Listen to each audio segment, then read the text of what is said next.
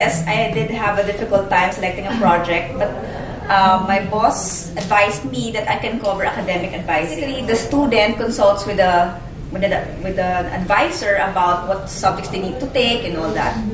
Okay, so but prior to that, I did my own study first. I conducted a survey that I distributed to everyone, including the chairpersons, the deans, and the advisors as well. So I was able to find out through that survey that they had concerns with regards to the online enrollment, enlistment, manual academic advising, and all that. So I narrowed it down to the manual academic advising.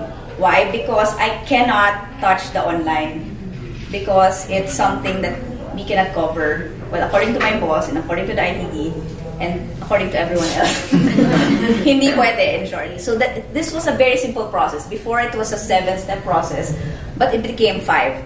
So the only thing that I did was I made 2 tasks simultaneously, which is asking the student to log in to view the grades, because that was the main concern.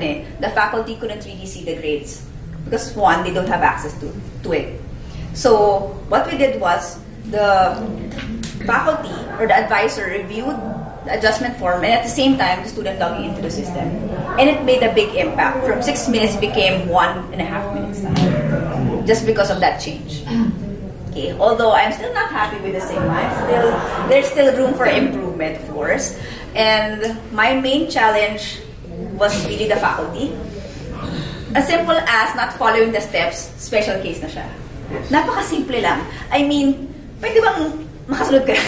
But anyway.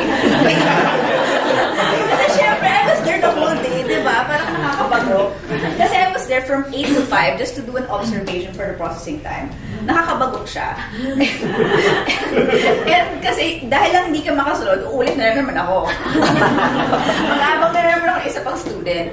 And the thing is, I gather 100% the entire population, not just a sample, because of the small number. So there. Yun.